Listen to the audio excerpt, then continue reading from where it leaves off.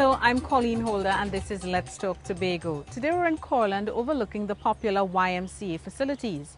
This place is commonly referred to as the Y. It was commissioned in September 2010 and features 2 swimming pools. The YMCA offers a number of swimming classes and activities. At present, it's the only one of its kind on the island, but that is set to change as there are plans to construct other aquatic facilities in Kendall and Bacalet. We'll go down and show you around this facility in a bit, but first, here's what's happening in our stories this week. Water for all. No, it's not just another political catchphrase. WASA has started the work that will make this a reality for those communities without a daily supply. Tobago schools demonstrate they can do the right thing always. And a look at the Tobago Jazz experience.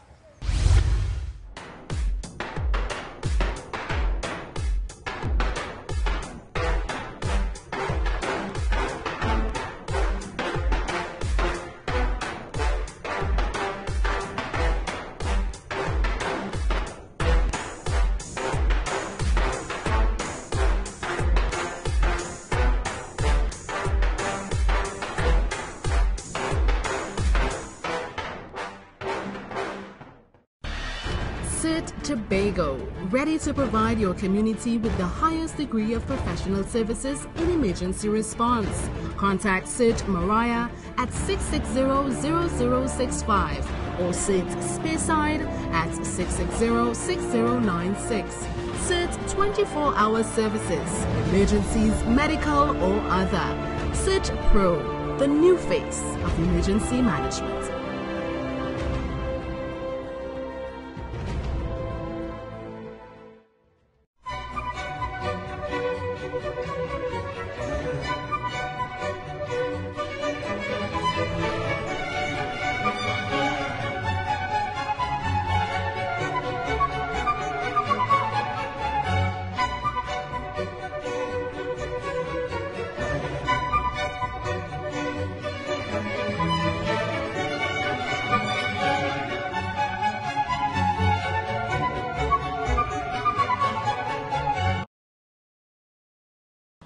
Welcome back. This is Let's Talk Tobago, and today you're joining us at the YMCA in Courland. The construction of this facility and its swimming pools cost just about $12 million, the majority of which came from the Tobago House of Assembly and the National Gas Company of Trinidad and Tobago. The remainder came from corporate sponsors and over 150 individual donors. To honor the contributors, the Y has erected several plaques on the compound. Now, as far as we are aware, this facility doesn't encounter any problems getting water, but the same can't be said for some communities across Tobago. It's a fact of life that many households don't get a 24/7 supply. There are those who point to the irony here since there are so many sources on the island. But don't worry, WASA is paying attention. They're working to ensure that all Tobagonians have access to water no matter where they live. The authority has embarked on an island-wide project. Umadar Mills has that story. Nestled in the forested and hilly northern region of Tobago are communities such as Castara and Palotovere, and although they are loved by visitors for their tranquil and relaxed atmosphere, there's a problem of inconsistent water supply, a matter which WASA is working on improving through its Bloody Bay pipelaying project.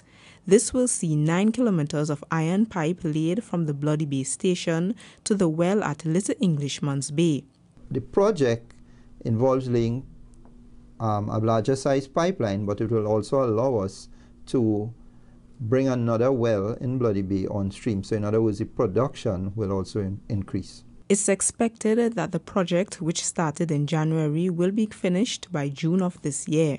But those aren't the only communities in the north to get a boost in their water supply via the laying of pipes.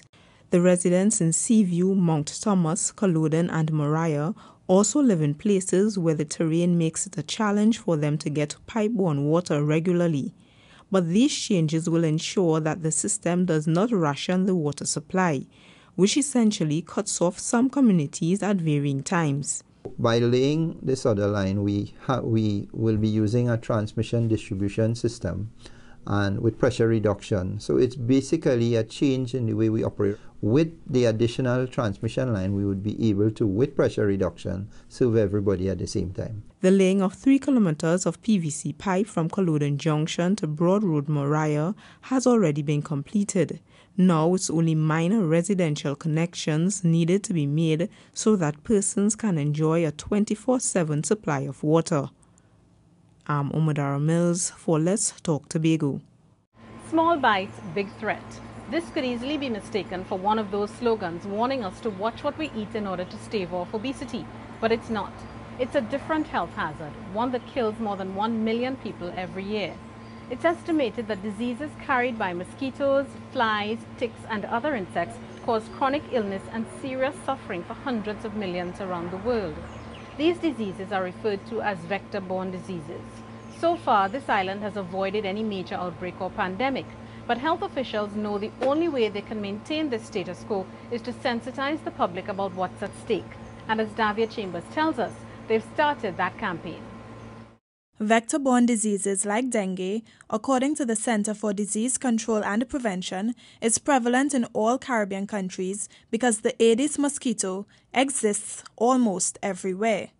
40% of the world's population is at risk of contracting dengue. So in Tobago, these participants weren't just walking for fun. They want to raise awareness of this potential risk. And they started by warming up with aerobics.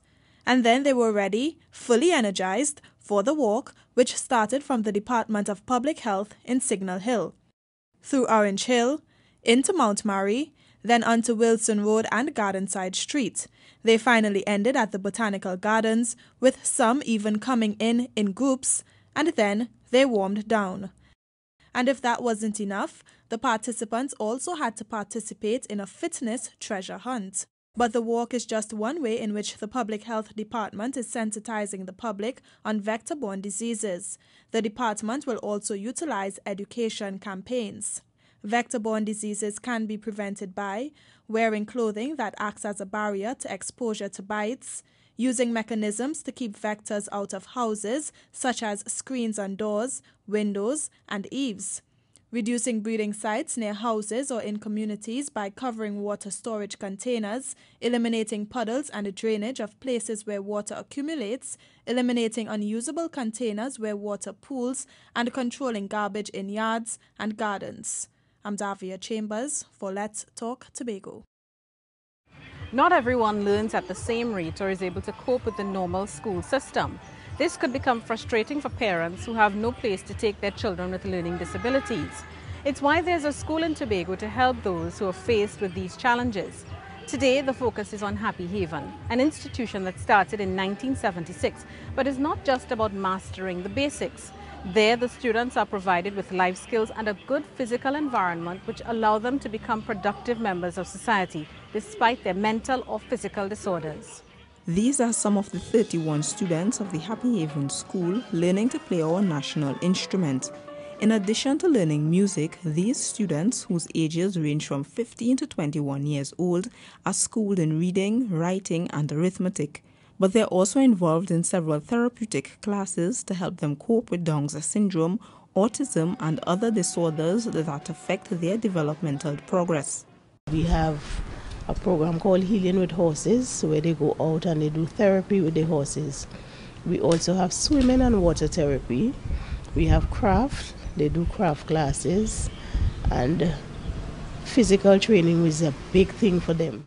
The physical space in which the students learn is also important. Over the years, the school has expanded. The latest are 3 new classrooms and the principal's office, all constructed by the Division of Education, Youth Affairs and Sport. The classrooms are much larger, they're very spacey, quite comfortable. These rooms are air conditioned, so at least the children have a measure of comfort. The expansion also means that more special educational needs children can be accommodated at the school. Currently, the demand for children with special education with special needs has increased on the island of Tobago. And because of the construction of that wing, the division was able through the school to have more children registering in that school. Employment is also a big part of giving back to the community. And here at the Happy Haven Institution, opportunities are provided for students to enter the world of work. We are trying to place some of our young men especially. We were quite fortunate in that the Tobago Heritage Park would have requested to have the services of, a couple of our students, and we have 3 students who are now fully employed at the Heritage Park. Besides the new wing, the Division of Education, Youth Affairs and Sport also plans to repair the school's driveway. I'm Umdara Mills for Let's Talk Tobago. We're taking a break, but stay with us to find out how some of our students convinced a panel of judges that they do the right things always. There are now significant traffic changes in the Shore Park area following the opening of the roundabout. Drivers can continue to proceed south on Orange Hill Road from the Claude Noel Highway, but they will no longer be able to turn right into the gas station or onto the Crusoe bypass. Instead, from the Claude Noel Highway, turn south onto Old Government Farm Road,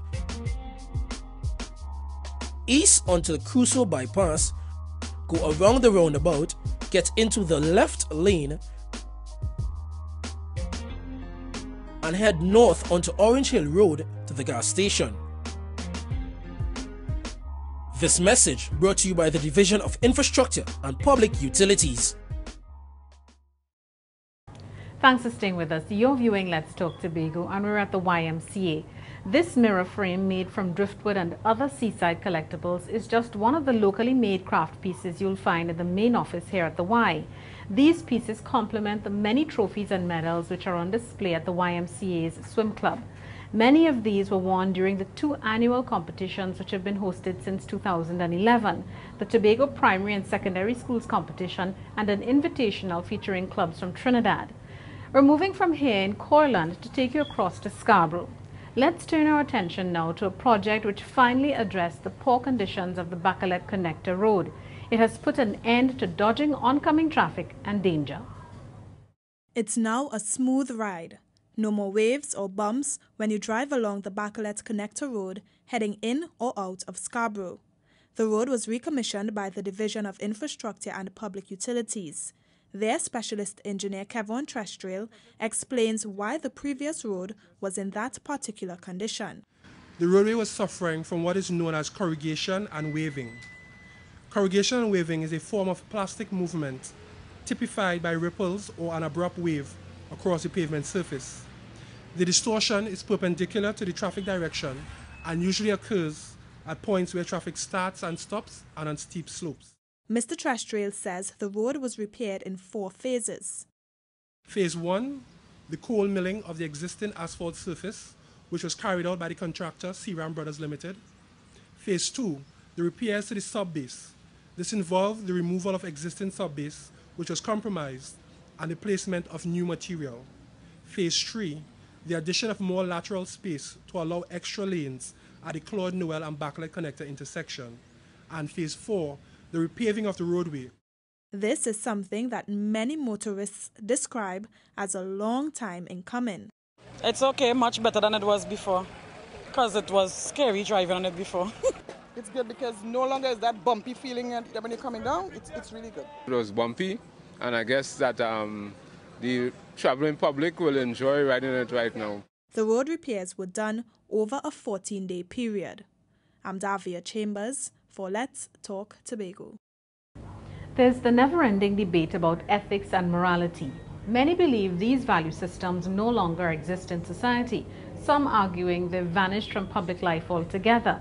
It's perhaps part of the reason the Integrity Commission of Trinidad and Tobago embarked on a competition which seeks to promote an understanding of integrity and the behavior it brings about.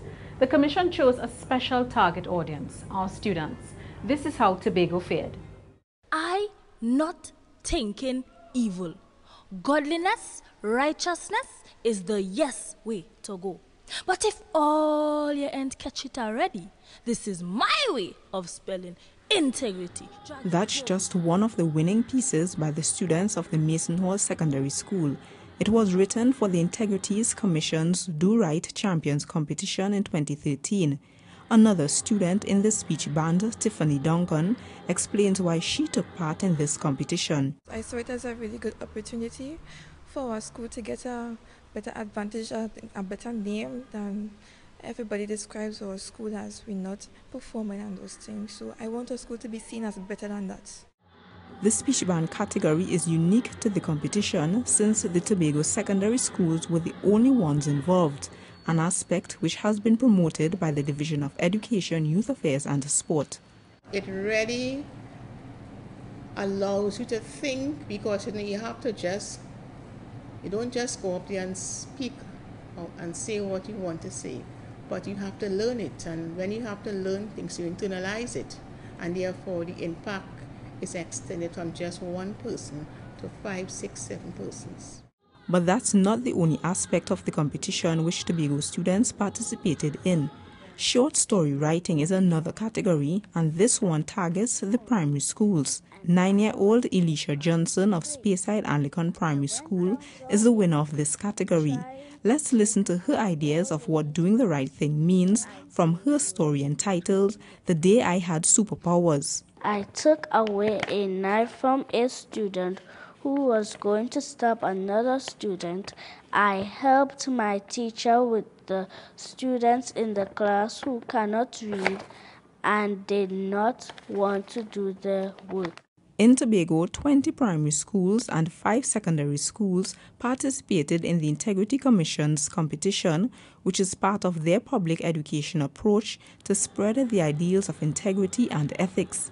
And the youths of Tobago are showing they understand its importance. After today, you're going to learn about integrity. What's that, mommy? That is doing the right thing, even when no one is not around to see. I'm Umudara Mills for Let's Talk Tobago. Staying with the youth theme, let's introduce you to a club that came calling. They wanted to know more about the capital of paradise. Why? Davia Chambers explains. Tobago attracts many visitors for varying reasons, but this group did not make the journey merely for enjoyment. They came to strengthen ties with the police youth clubs on the island for a special event. This month and part of next month, we're going to host the Caribbean Commissioners Conference. I think most of them coming to not only get other information, but get the doctrine of the youth club. So I guess they're going to take back what we have to offer with a view of implementing it in their country. But to be able to confidently speak about our youth clubs, the team must also understand the history of this island. Over 200 plus years ago, Tobago was made one of several independent, self-governing territories under the Grenada government. A history of the assembly was also on the agenda. Tobago at this point is different from Trinidad in that sense. Whereas in Trinidad there is a 2-chamber parliament, in Tobago we have a single-chamber house. The members of the Police Youth Club also participated in a mock debate in the House. I'm Davia Chambers for Let's Talk Tobago. It's time to take another break, but on the other side, all that jazz. It's a roundup of the events you've missed.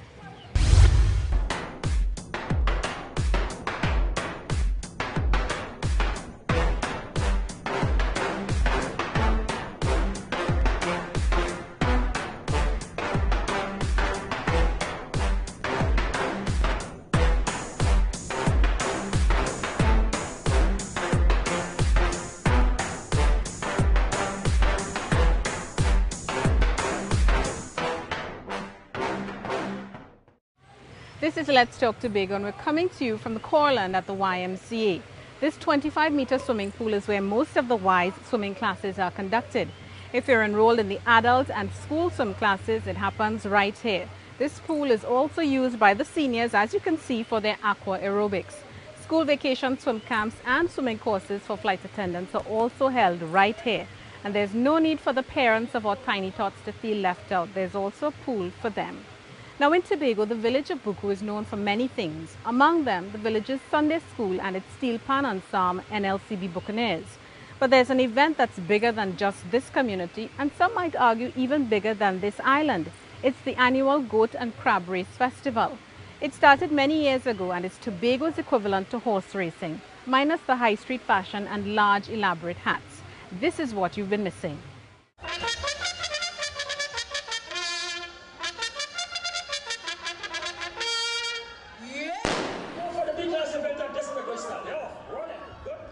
A few things last after a couple of years, but after 89 years, this is still a hit. The annual Goat and Crab Race Festival. It's a sport unique to Tobago and continues to draw visitors near and far. We're here for Easter vacation, so we thought this, would be a fun place to be. We're having a great time here. We love it. The goat race, my first time, I love it. And we really like the goat that escaped on its own and it finished the race without the jockey. It's great. I have never seen such fit goats. Really fit goats. And it's fantastic. The whole ambience and everything is really, really great. So far it's nice, it's good, I liked it, yeah. I'll be back again. But what really excites these patrons is watching the goats they betted on compete.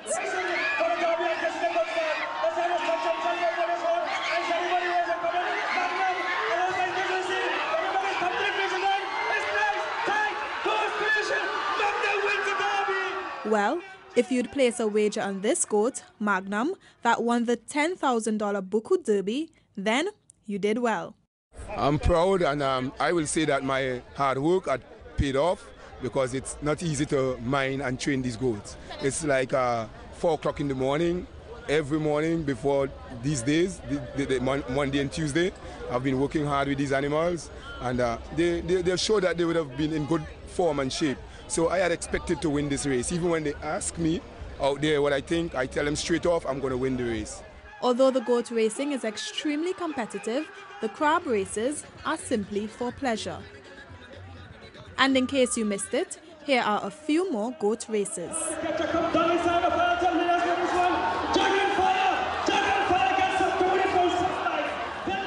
And that's a day at the races, Tobago style. I'm Davia Chambers for Let's Talk Tobago. For 9 days, Tobago came alive. This island made it onto everyone's to-do list. They wanted to be here for the long Easter weekend and the Tobago Jazz experience. And as Keishon Wilson tells us, our visitors discovered that there was much more to do than lounge on the beach. They got a chance to enjoy a bit of carnival outside of the season. We mostly hear about Pan during the carnival season for competitions like Panorama. But to ensure that the national instrument is appreciated throughout the year, NLCB Buccaneers hosted a Pan Fiesta at the Buku Integrated Facility. They never let me down, they always come to give me a good show. And I am sure they will show off that show this evening. Put your hands together for Tobago Panthers. Our boys Steel Orchestra, we would have asked them to come and they were excited. And I must say thanks to them for coming. And I will let you all know, you all came for a labor of love. It was a time for young Pan players as well as older ones to showcase their skills and passion for music.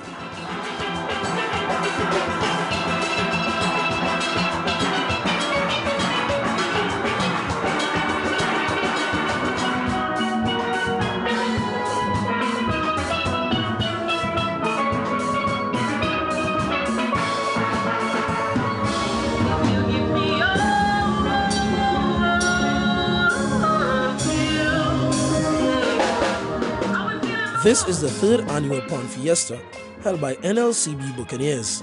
I'm Keishon Wilson for Let's Talk Tobago. It's been declared the biggest jazz festival to date. And if there was any doubt, Jazz in the East helped to answer some of those questions. Here's what you missed and a wrap-up of Hillside Jazz from Davia Chambers.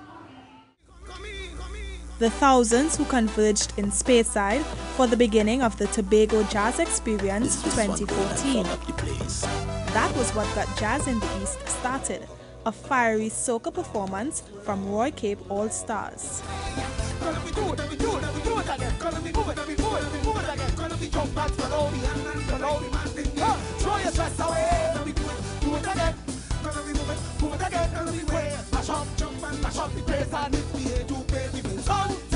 We hustling on the grind, we working a 9 to 5, trying to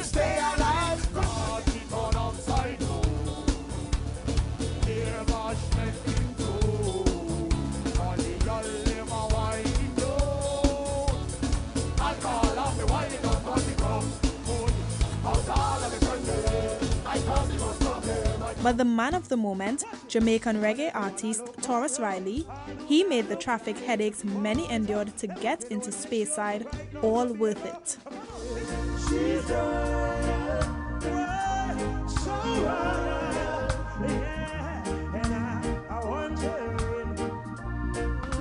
You played the game unfair. Don't you wish that she was there? Now you're all alone. Over to Hillside Jazz, it was a celebration of music as locals got the chance to make their debut performance on the stage of Tobago Jazz Experience.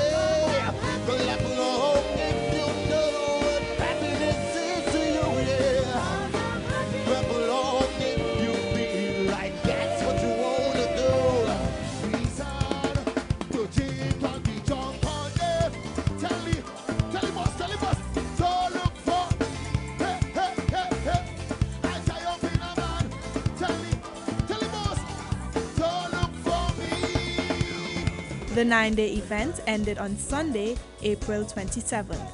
I'm Davia Chambers for Let's Talk Tobago. And it's time to have your say, the segment of our program where we hear from you, our viewers.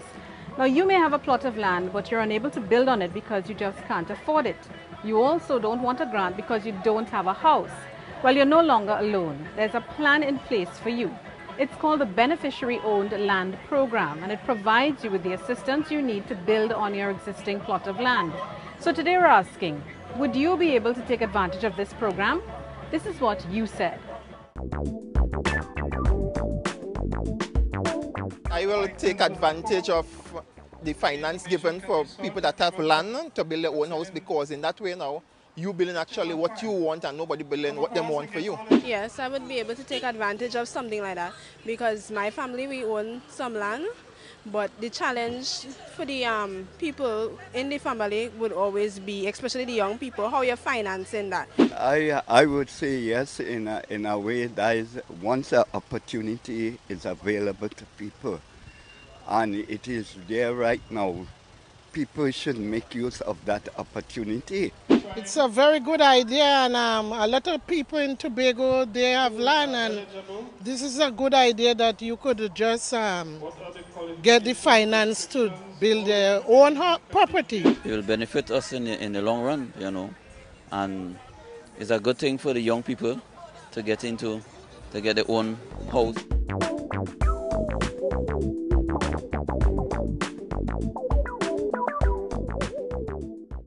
And that's how we bring this week's edition of Let's Talk Tobago to a close. Remember, you can send us your comments or queries on anything you've seen in this program to information@tha.gov.tt or visit us at www.tha.gov.tt. Like us on Facebook and subscribe to our YouTube channel. I'm Colleen Holder, and on behalf of all of us at the Department of Information, have a safe and enjoyable week. And as we go, we leave you now with Jazz on the Waterfront, a New Orleans-style event from the Milford Road Esplanade.